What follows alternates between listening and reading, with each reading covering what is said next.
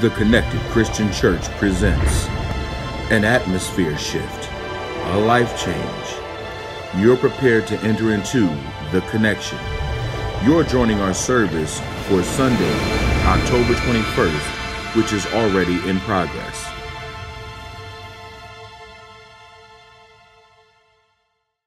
Marvels, you go home.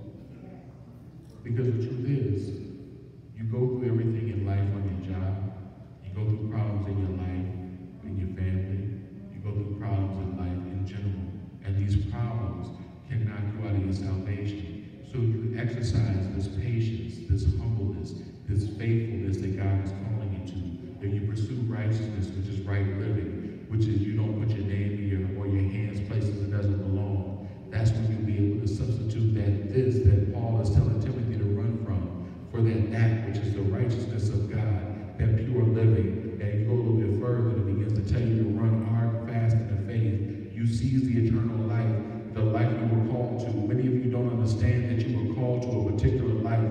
The life that God called you to was one of being able to be blessed. The one that God called you to was a life of prosperity. We're not talking about a financial prosperity, because the blessings of the Lord maketh rich and bringeth no sorrow. But what we are talking about is a prosperity, it being fruitfulness in your life. There ought to be some fruit in your life if you called yourself a Christian. There ought to be some fruit in your life if you called yourself grabbing hold to that salvation. There ought to be some fruit in your life, some indication that you come in contact with the Lord. So it tells you to seize the eternal life, the life that you were called to. You got to grab hold to that, because if you're still dwelling on this, what's behind you, you'll never grab what's ahead of you. I want to use Jalen as an example. Come on, son.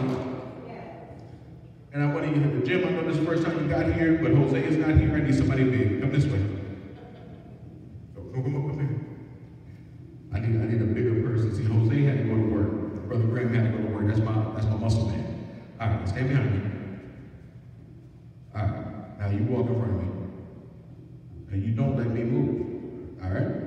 So, as the blessings of the Lord, which may be small from time to time, walk.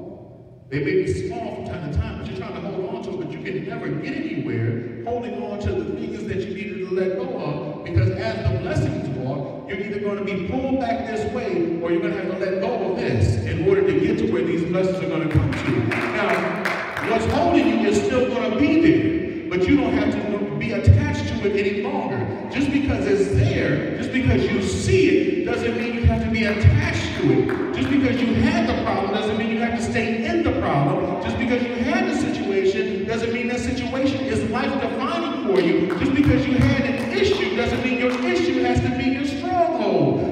Thank you very much, appreciate it.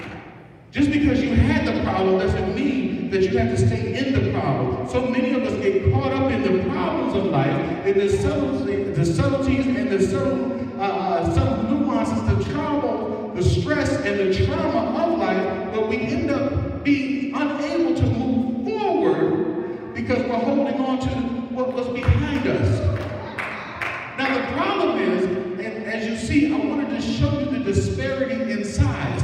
What's behind us has had more time to build up, so it seems more insurmountable. But what's in front of us, though it may seem small, the Bible tells you despise not small beginnings.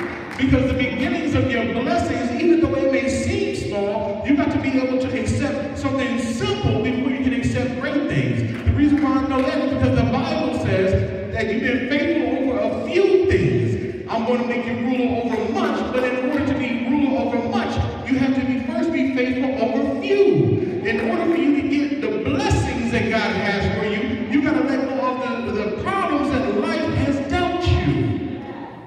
And it says, you got to seize the eternal life that you were called to. In order for you to seize that life, you got to first recognize that you were called. Many of us will say, well, I go to church, but I'm not called. Oh, yes, you were. Because if you stop drinking, if you stop getting high, if you stop chasing women, if you stop chasing men, if you stop doing whatever you were doing that was preventing you from seizing that righteous life, then you are walking in your calling. The problem is we won't walk in it because we don't accept it, and when we don't accept it, we'll let it go away from us, and then we got to wait till it goes round. It's like that one man who was standing next to the pool, and Jesus said, will you be made whole? He said, every time I get ready to get in the water, somebody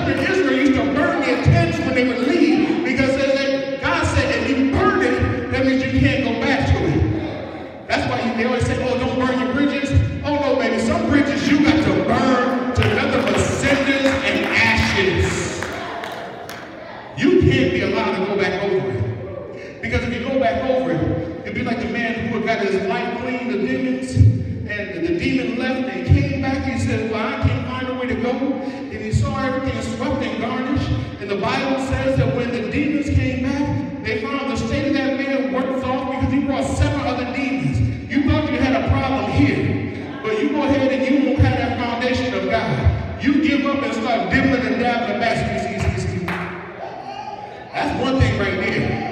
I'm gonna tell you, you gotta stop dibbling and dabbling. Ain't no such thing for a Christian doing just a little bit. I don't know what your little bit is, but you can't be doing just your little bit. You have to cut that out. Because eventually what's gonna happen is you're gonna do just a little bit, and that's gonna be it. You're gonna be off to the races. See, some of y'all know what that means. You're off to the races, you might as well just hang that up. We'll see you in about 3 to 5. But that's the thing. You gotta let go. You gotta hold on to the life that God called you into. Because if you don't hold on to the life that God called you into, then you'll end up in this life that He called you out of. And see, so for some of us, we can't go back into the life that God called us out of because it'll destroy us. It'll destroy us. Anybody else besides me can be honest and say, if I go back where I came from, I'm going to die. See, somebody's be like, oh, it ain't that serious. Oh, no, baby, it's that serious. If I go back into what I came out of, I will die. So I got to keep on pushing towards the mark, the high call that is in Christ Jesus.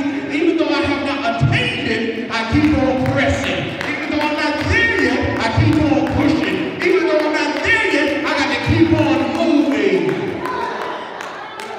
You got to fight the good fight. Because see, here's the problem. In verse number 12, it tells you, you embraced the life at one point. But see, you done did this in front of everybody. It said that you embraced it in the presence of so many witnesses.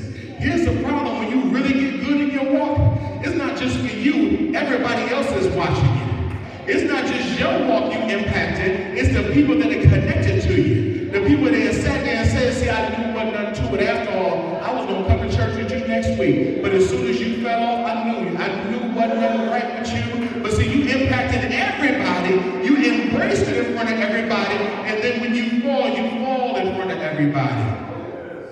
But here's the thing. Even if that happens to you, see, this is why I love the Lord. Because even if you fall publicly, even if you fail publicly, your restoration will be public. Because those that counted you out because you did fall will have to be witness to the fact that you got back up again.